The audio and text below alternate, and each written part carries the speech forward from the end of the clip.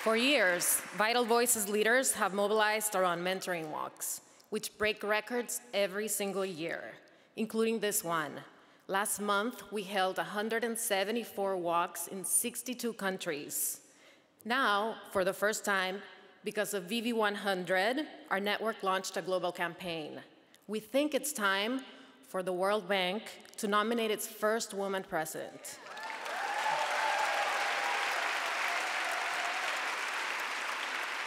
Around the world, we met with finance ministers, we nominated amazing women candidates, and raised our voices.